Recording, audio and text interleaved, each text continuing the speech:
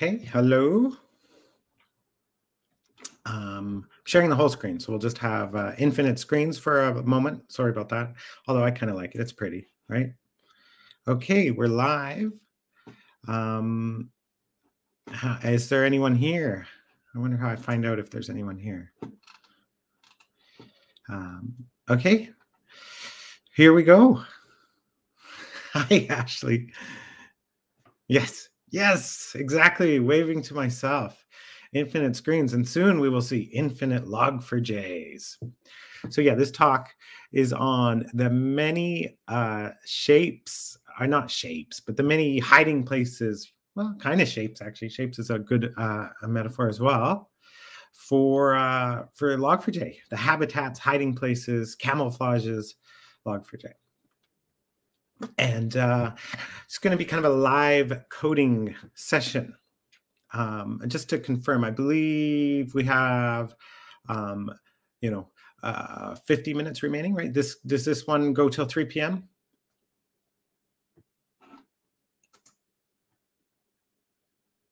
And yeah, okay. That's a good thing to know. Okay. So let's get started with Log4j. I'm going to get myself, bring up a terminal here and get a Log4j.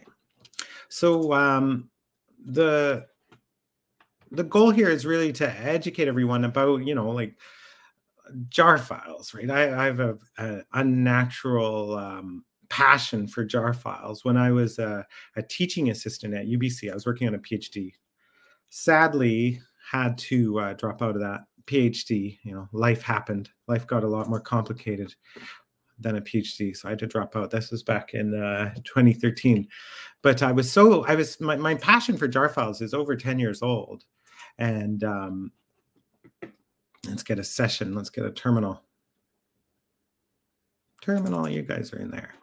I'm a Linux person. I've only deigned to go on a terminal here for this talk here because web conference software doesn't usually work on Linux, right? You usually can't share screen on Linux. So I'm in a foreign land here with being on a Mac. So everything will be painful for me. Forgive me. Are you guys the same size? You guys are the same size. Let's have 3 of you. Okay. And let's go jump to the other machine. And what is that machine?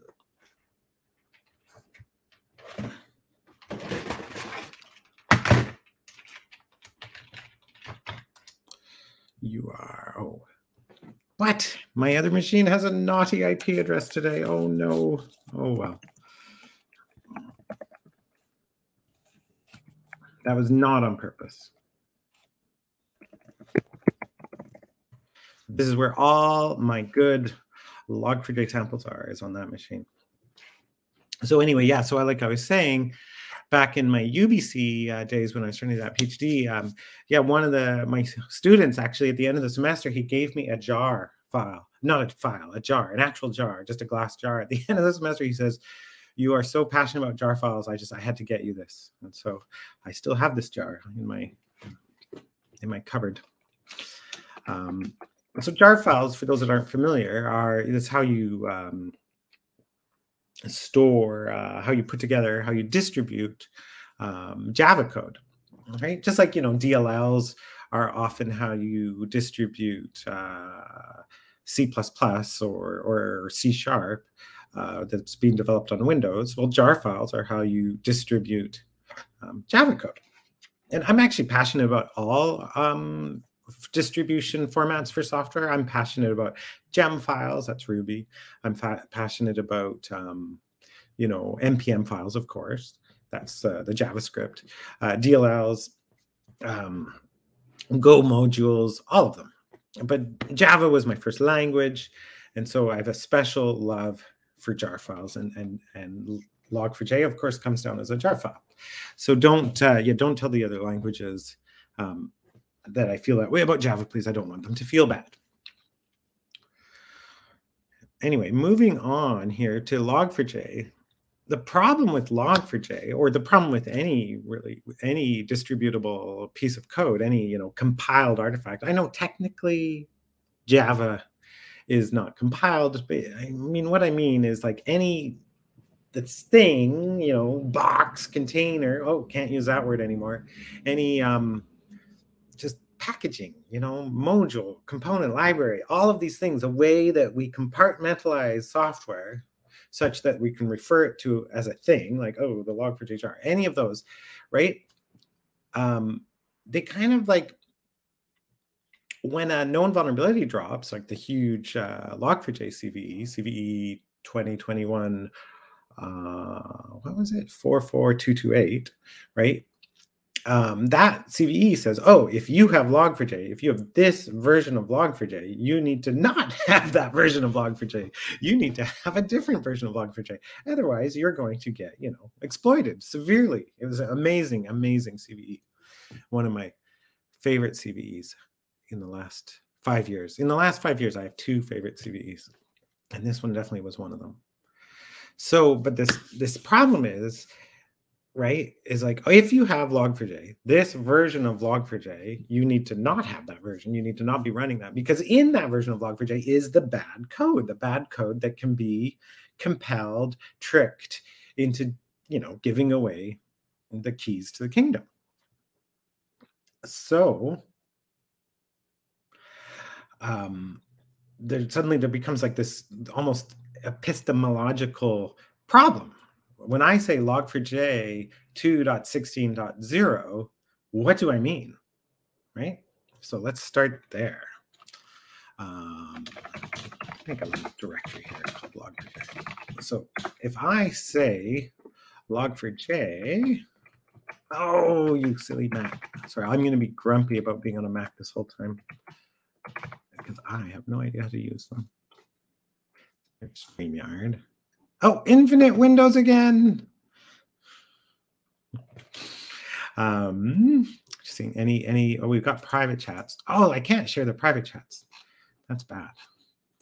I did though. Yes. Yeah, there's a Log4j deep down there somewhere. So initially, when we say Log4j 2.16, I think it's .o, right? Do we mean this guy? This, by the way, this is repo1.maven.org. And when developers build Java projects, like with their, if you've got all the Java tool chain and all the compilers and IntelliJ and Eclipse and all that good stuff, like if you're making a Java application, by default, this is where you're going to get your libraries from, repo1.maven.org. It's actually hosted and maintained by Sonatype. And so Sonatype, they compete with my company, MergeBase. And so I'm always very bitter that they get to host this, because they get to call companies up and they'll be like, did you know, hi there, VMware. We just want to let you know, you guys downloaded this bad version of Log4j 82,000 times in the last week. Just thought maybe you might want to give us a call. So, because we don't host repo1.maven.org, we don't have data like that. We can't call up a company and say, I mean, I guess we could, but we'd just be making things up. We wouldn't have empirical data like Sonatype does. Yeah, this is actually hosted by Sonatype. Sonatype's an interesting company, right? Because it was the whole Maven team, the team that invented and made Maven, which is a critical tool in the Java world for building software at Apache.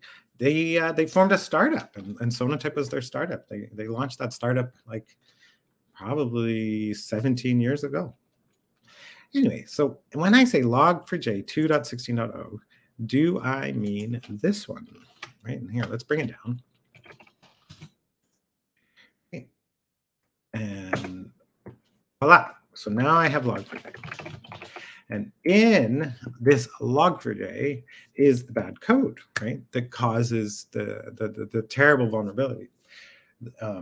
For those, I mean, I figure probably everyone here today is familiar with that vulnerability, but just in case you aren't, just in case there's the one, I mean, because I'm sure I have like 1,000 people in the audience today, right? Very popular talk. And so there's probably like one out of those 1,000 people that hasn't heard of the Log4j vulnerability.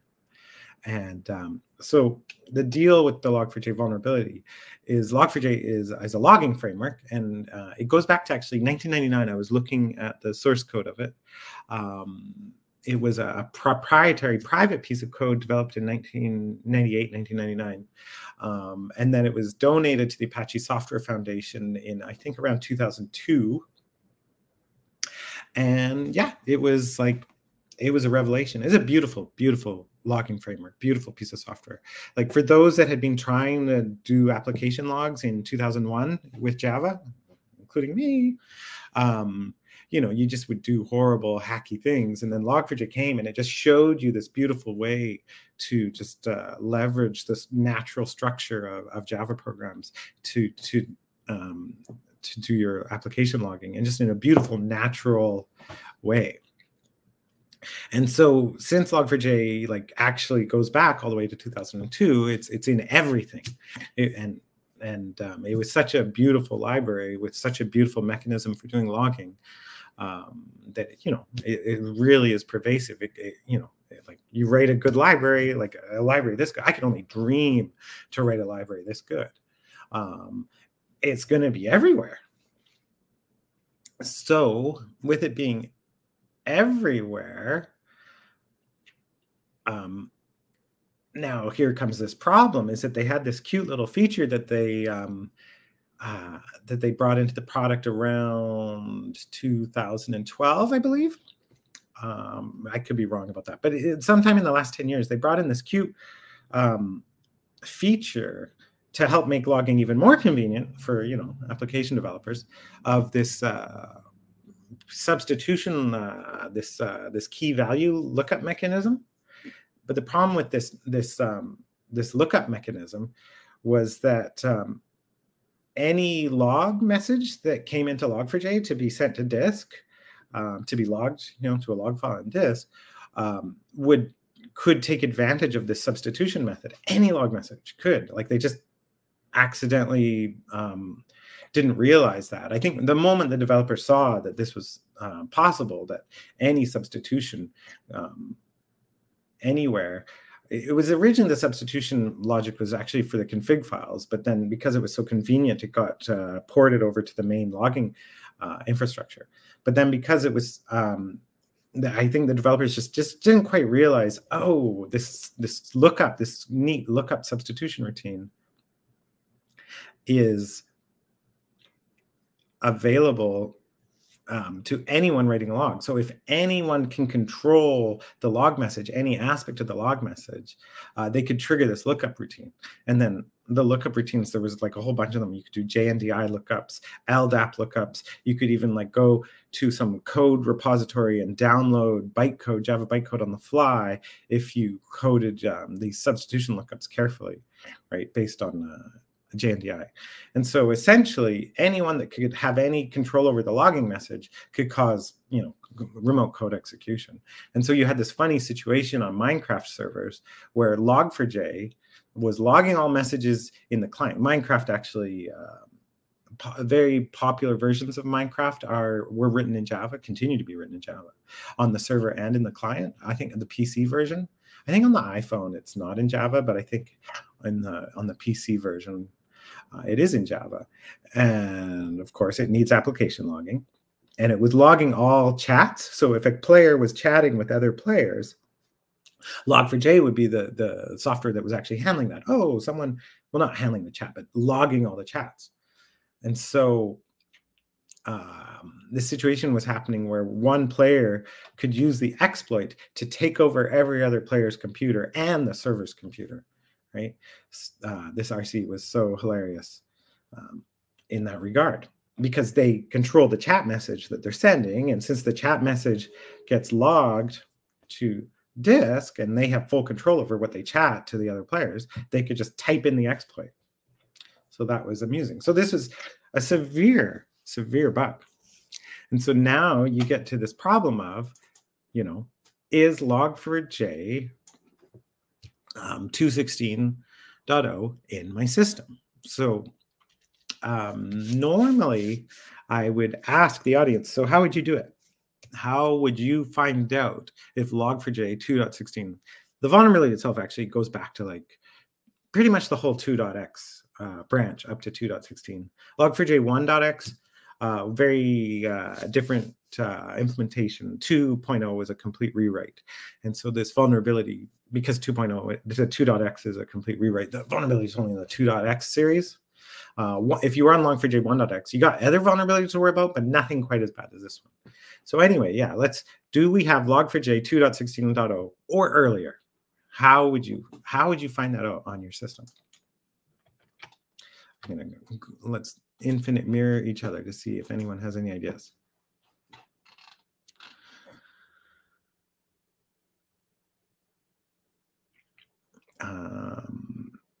So far, no ideas. So if you have an idea, how would you find log4j 2.16 on your system? Give you guys 10 more seconds if anyone has an idea.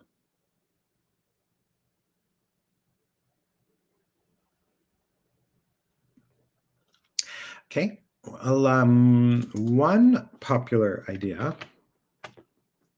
was to, just take the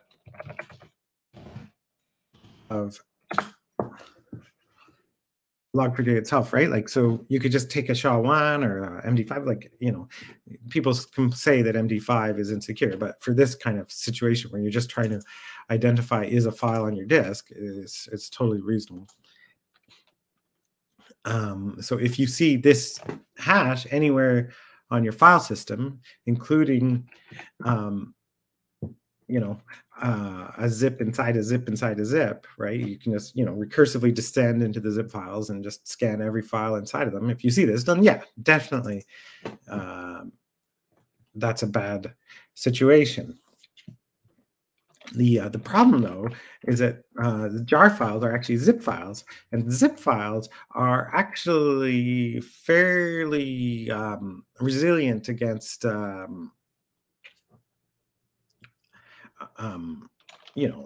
just like byte changes to them. And like, for example, I can just like append a space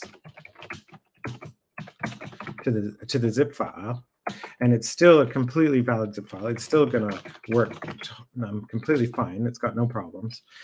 See, I can get a listing of it. I can unzip it, right? So it's totally fine. It's not complaining of, any problems at all. But I added a space to it, so it's going to have a completely different SHA-1 sum. So, I mean, that's not really a way that you that the jar files are getting changed. People aren't normally adding spaces to them. But my point, right, is just like we're not so much worried that the jar files on disk. What we're worried about, sorry,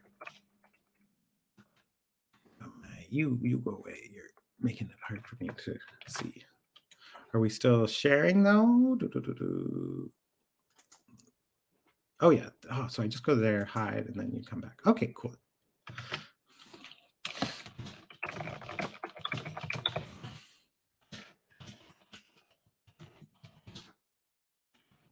Yeah, my point, right, is that what we're concerned about, right, is that the logic, right? It's the logic that causes the bug, right? It's not the file itself that causes the bug. And sure enough, right? Like let's go build some class files. Like let's and other factors, right? Like, for example, zip files themselves have date stamps, right? So if I were to build log4j core, and so I have a little example that I'll use. Let's go get the log4j detector that I built.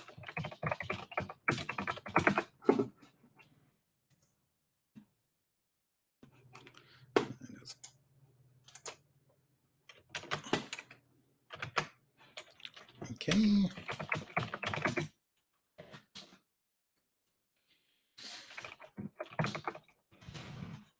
Go in here, and we're going to go this. And so what I'm just going to show you, right? So for example, we'll start by just building it. Okay, so I'm going to build it right now.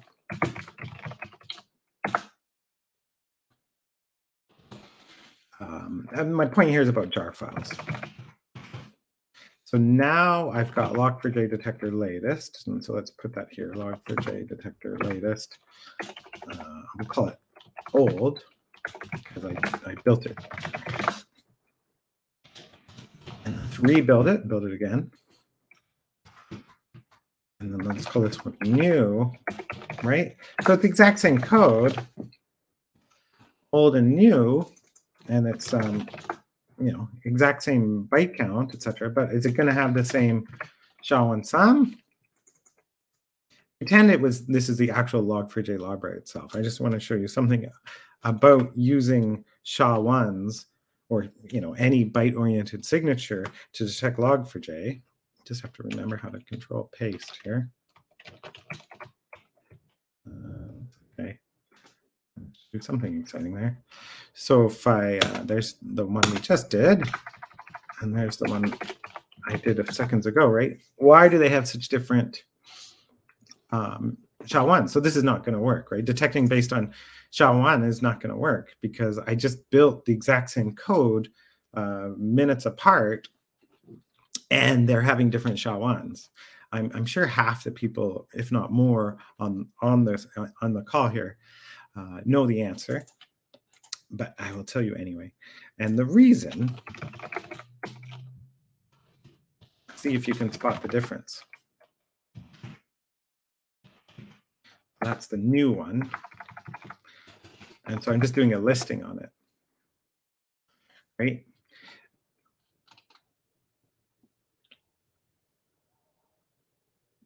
So you are old and you are new. 88203. 2727, 2627. Well, 1375, 1375. Looks like I don't even know why they're different. Did perhaps the poem about properties? Because I did a Maven clean, Maven install. Yeah. So that's new. That's old. I mean, the timestamps. I'm curious, like the timestamps don't look. Oh, yeah, because that's 227. It's the seconds that changed on them. And I'm just not seeing the seconds in this listing. That's right. So I should have waited like a minute before doing builds, and then we would have seen the minute changed. I guess we could do that now because it's probably been a minute.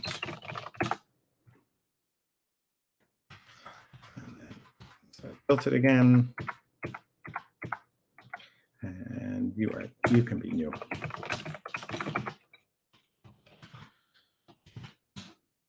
Yeah, so you can see it's using 230 as the timestamp now,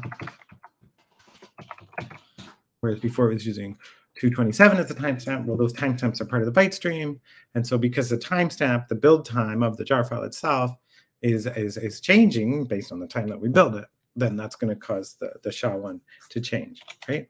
So that's why, that's one of the reasons why a finger-based approach is not going to work, right? Like, it's true. The nice thing about the fingerprint-based approach is, probably 95% of Log4j 2.16.0s in the world are going to just come from Maven Central. People don't rebuild Log4j normally. Normally, they just download it from here and copy it into their system, and off it goes, I guess. But my point is that, this bug is so severe that the fact that 95% of the time the jar file will actually be byte for byte identical as this one here on Maven Central is not good enough, right? Like that 5% chance, and that's just my gut saying that, that you might not have the byte for byte identical version here. Like maybe you're running Artifactory in-house, and maybe your Artifactory resigns the jar files. I've seen that pattern where people set up signing keys on their internal Artifactory.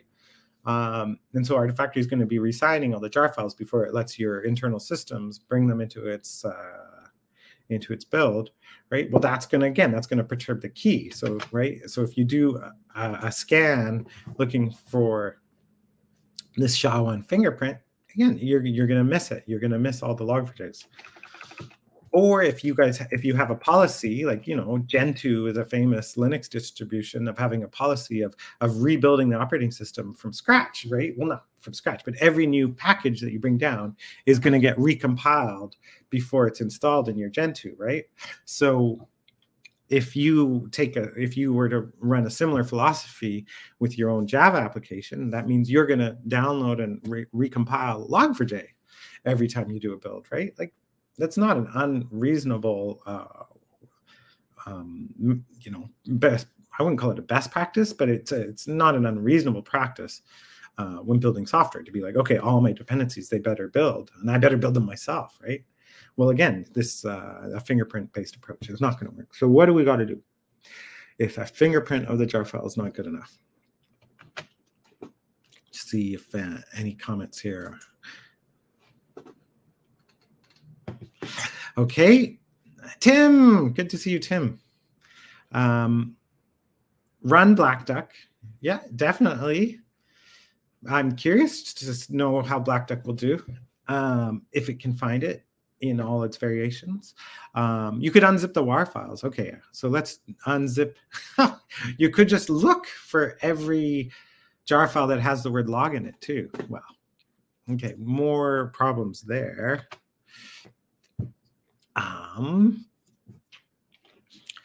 Let us evaluate all of those ideas. And by the way, thank you for the comments. I'm really appreciate the comments. That makes this more fun for me. So the first one is run Black Duck. I don't have a Black Duck license, so I can't do that. Probably that would work well. I am very curious to know. I actually have a whole corpus of Log4j samples. I think I called it Log4j samples.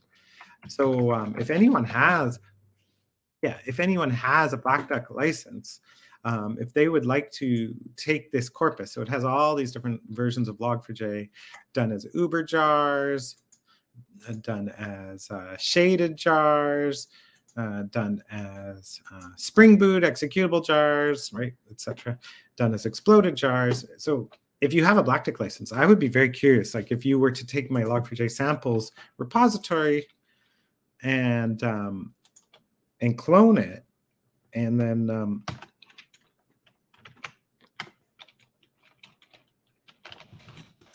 run Black Duck against it, I would be very grateful. That is, I'm sorry, I just don't know how to use Mac plus. Okay, I'm just going to use the mouse. Yeah, we can do the mouse. The mouse can do this. Yes. And this is a public repository. Anyone's free to clone it. And down come all these nice variations of Log4j. And so use the Log4j samples repository to test your scanners. See what your scanners think. And we've got the false hits. Whoops. You got the false hits. So these ones,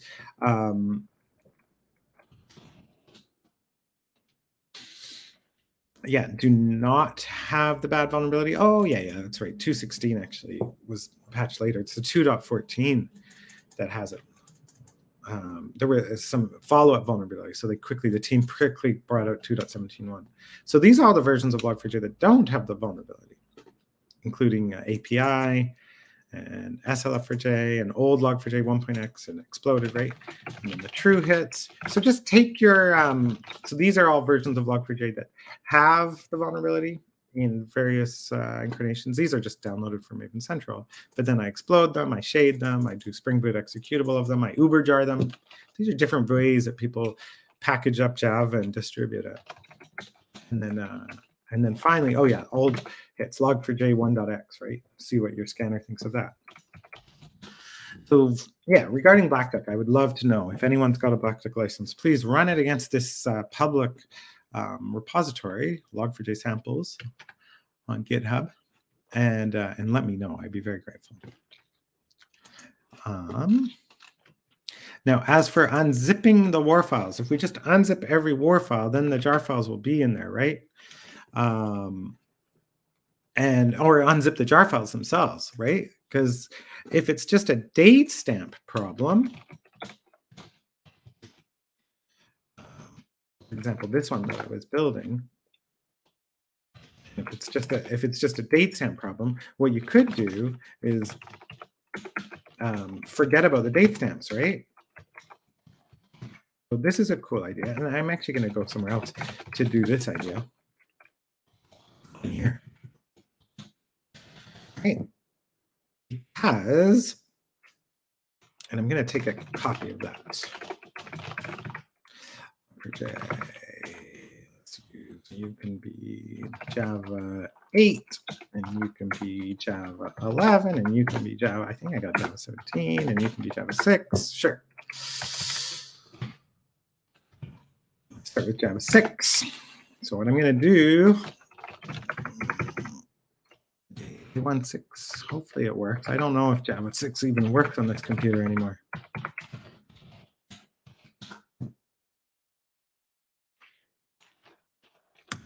And it's done. We built the class files, right?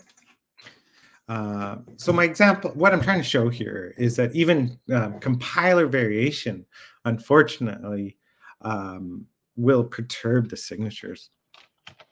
So that's Java 6. Let's do Java 8.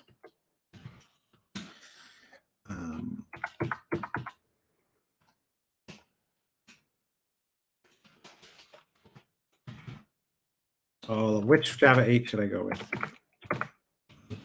I mean, the thing, you won't see, oh, yeah, sorry, I don't have a file called A. Okay. So which one should we just use for maybe util.class? Looks kind of interesting. So I'm going to do a SHA-1 sum on util.class. And then let's do the same in our Java 6.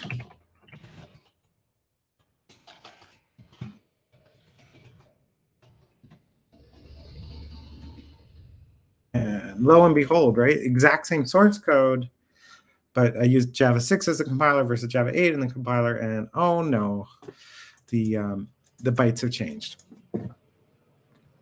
So unfortunately, that means taking signatures of the underlying, like taking byte signatures, like SHA-1 signatures of the fingerprints of the underlying class files is not going to work either, because compiler variation is going to trip it up.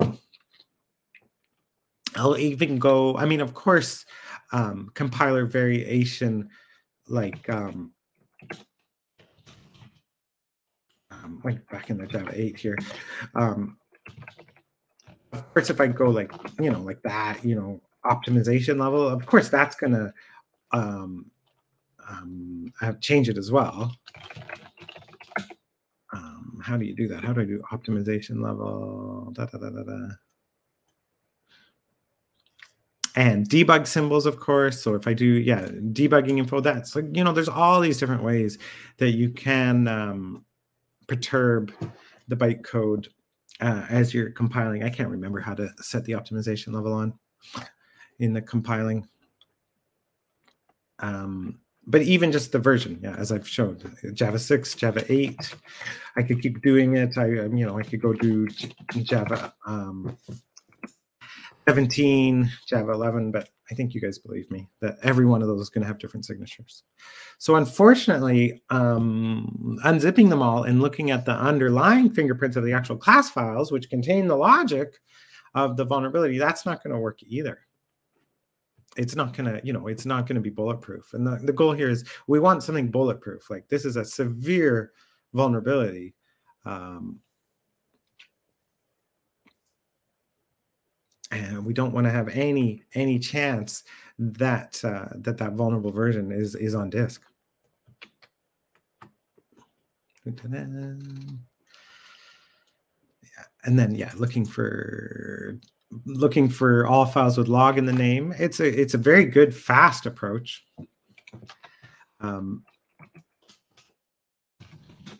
But again, I mean, you can even see with the samples here.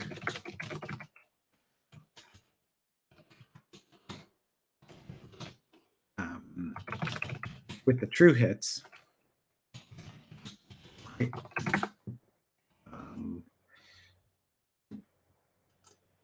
It's not, these are all true hits, so this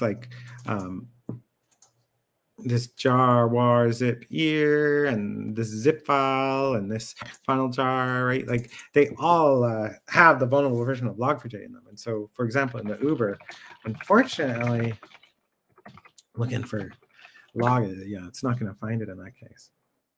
Uber jars are very interesting. I've written a blog post about them. Encourage you guys to go look at that. Uber jars. What would you? I guess you just put merge basement company or Julius. You just go Uber jars Julius, and then I think you get it. Yeah, software composition analysis versus Uber jars, right? So they're a funny way that Java gets distributed that is actually not that uncommon. For example, does anyone here use Jira or Bitbucket or Confluence?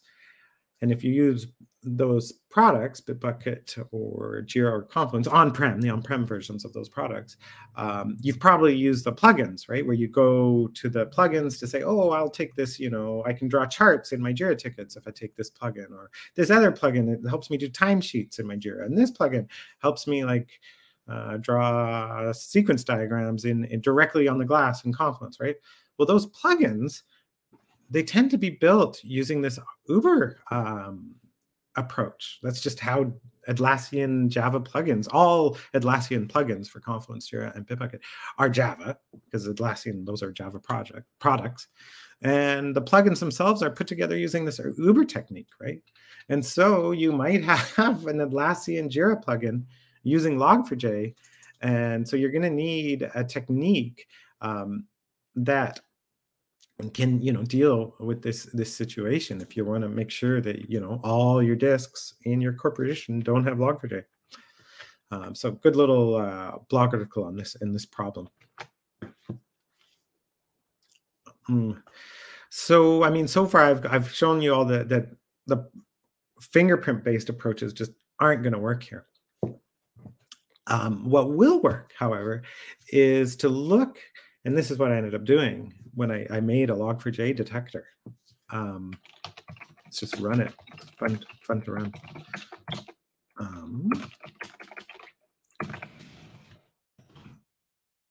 Okay, detector. So when I made this Log4j detector, let's use the latest.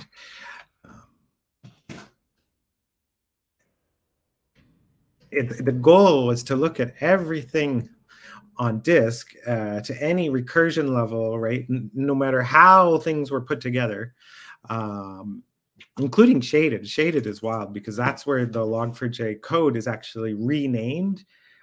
All the class names are renamed to different class names to avoid class path conflicts. And so I'm looking at it. What the goal is, I realize what we need to look at is the source code, is the binary code itself. We're going to have to look at the raw binary code there to look for specific patterns in the binary code that help identify the version of Log4j using as little Log4j code as possible too, right? Because, maybe what if someone only grabs 30% of Log4j in their system, but happens to grab the vulnerable part? I mean, that's sort of that would be insane. If someone was like, you know what, I just want 30% of Log4j in my system. But, it's, I guess it's conceivable. And that saying that I live by is, if you can imagine it, it exists. It does exist on the internet somewhere, if you can imagine it. So I wanted a detector that would be robust against all these possible ways of taking Log4j and distributing them. And so let me show you what I came up with in the end. And we can just go to the Log4j detector itself, Log4j detector, and see the horrible logic. Make this a little bigger. We're going to go into the source directory. And here it is, Log4j detector. These are just utility classes just to help with, the JSON, because people asked for a JSON output, for example, right? Oh, here, have a JSON output then. Okay, this, parsing and dealing with the strings and the output. So here's where it's actually happening. Open source Log4j detector, public repository. You don't need to talk to us. We are, a vulnerability scanning company. We make a vulnerability scanner, but to use this tool, you don't need to talk to us. It's on GitHub. It's public. So what we ended up doing is, when you look at Log4j itself, right? So if we look at the library inside it, you see this sort of this structure, right? There's these subdirectories, right? So like core, async, core, filter, core, pattern. So we look for this structure. And it turns out, right, like if you have a file called core and log event and core.appender and core.filter, if you have like these, these 5 files, then you probably have log4j2.x on your system. And if you have this, then you probably have log4j1.x on your system. And if you have this file, well, this file only showed up after log4j2.10, right? So you can imagine I just spent probably a couple dozen hours just crawling through Log4j, because Log4j itself, of course, is a public, open Apache published piece of software. So I just looked at all the versions of Log4j and just tried to figure out when did this file show up. And then, once I actually figured out, so when did these files show up, and then I realized, in addition, Java, because of the way Java works, these string literals are part of error messages or part of property lookups. Well, string literals are actually stored as is directly in the bytecode, right? So if you have an error message, if Log4j is going to say something like invalid JNDI URL, it's going to complain with some error message, it turns out that error message will be stored directly in the class file. So you can look for that error message. And since I realized that error message only showed up starting in Log4j 2.15, I can use that to be like, okay, well, because I see that error message, I know that we're at least 2.15 or newer, right? And because I see this config option as a string literal, like this sequence of bytes occurs in the class file, then I know we're on 2.16 or later. So yeah, it's just a combination of looking for files and directories, and then within those files and directories, looking for byte patterns that were present. And what's nice about these file names and these byte patterns is they are stable. Like there's nothing you can do to perturb them through compiler variation or through your environment. No, like these are core aspects of Log4j that no matter how you build it on Windows or package it up in some weird way, or only download, a half of Log4j to just the bare minimum to get you doing what you want. These are the things that are going to be in there. Now, when I'm saying like this, only download 50%, that's just me being crazy. I don't think people would do that. Yeah, so that's how I did it in the end, is just looking looking them through the source code and looking for the things that were stable that I could almost use as flag posts, as markers to really be certain that these versions of Log4j were present. And then, on top of that, you have the whole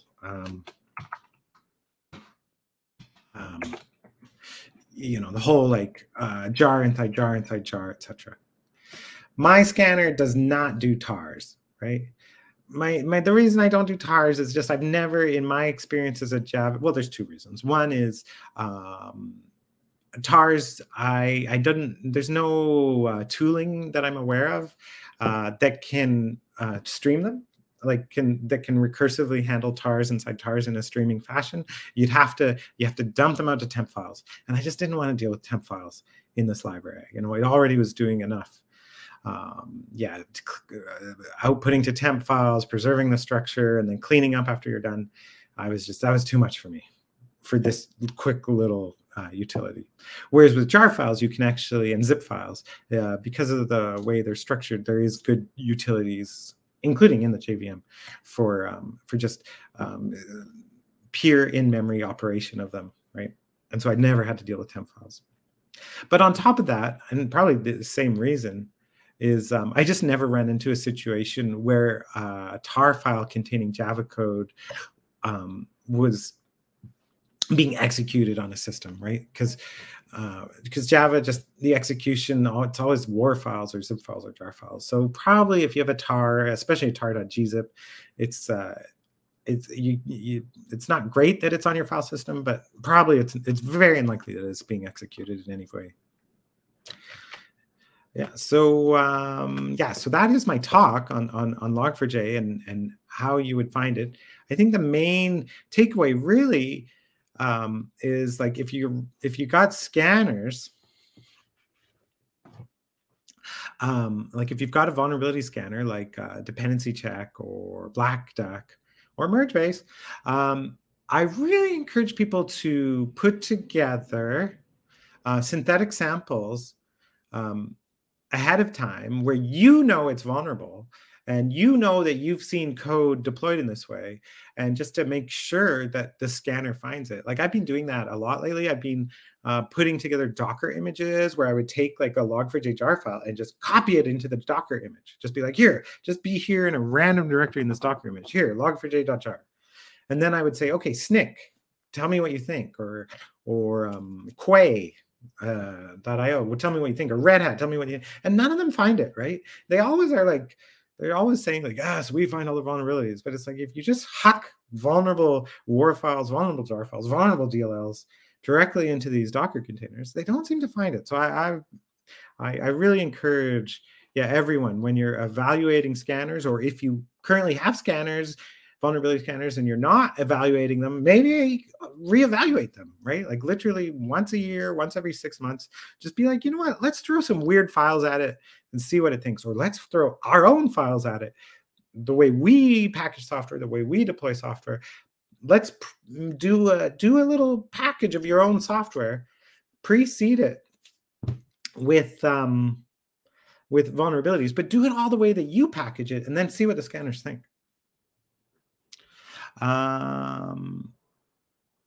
Okay, we have Tim saying a specific file, specific configuration parameter, recursive unzip find grepish would identify its present. Oh, yeah. Okay, one thing that's neat about Java. Now, this is a quirk of Java, in that when Java's tooling creates a jar file, Java's tooling will be like, oh, you're putting a jar file inside a jar file. Well, I'm going to skip compression in that case. Because you're doing a jar file inside a jar file, I'm not going to compress this inner jar file. Right?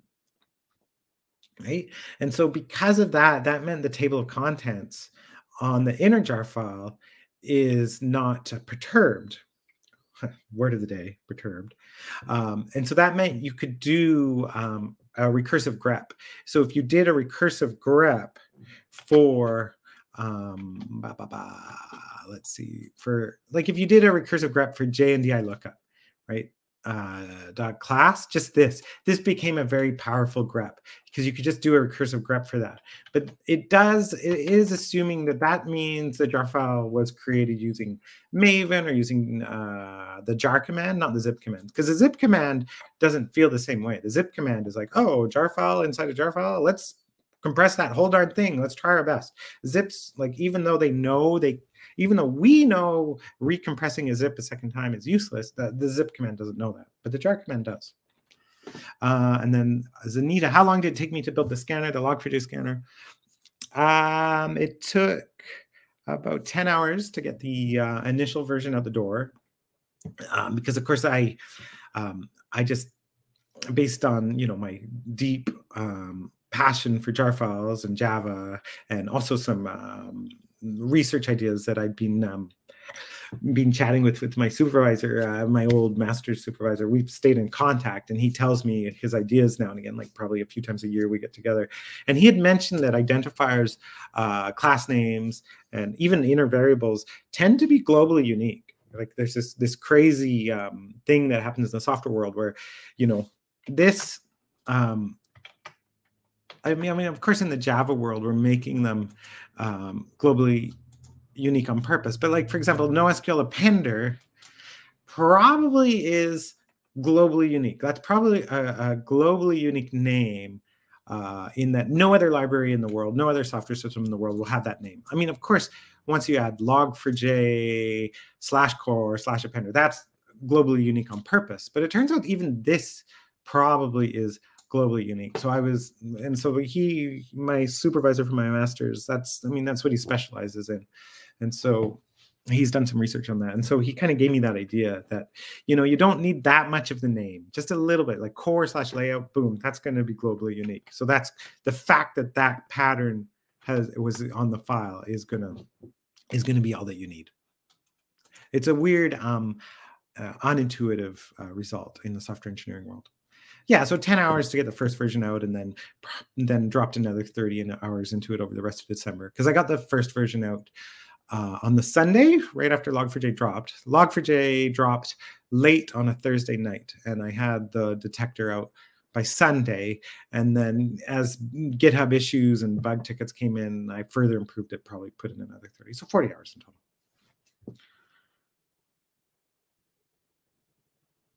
Yeah, Zanita, my pleasure. Yeah, and I guess I will stop sharing screen. And yeah, thanks everyone. Thanks for coming. And yeah, be careful with all your files out there. There could be bad things in them. And be careful with your scanners, because you gotta exercise them. It's like flossing once a year. Make your scanners find the vulnerabilities that you precede with them. Precede vulnerabilities into your files to make sure your scanners are still finding the vulnerabilities like they should. Bye-bye, everyone. Sayonara.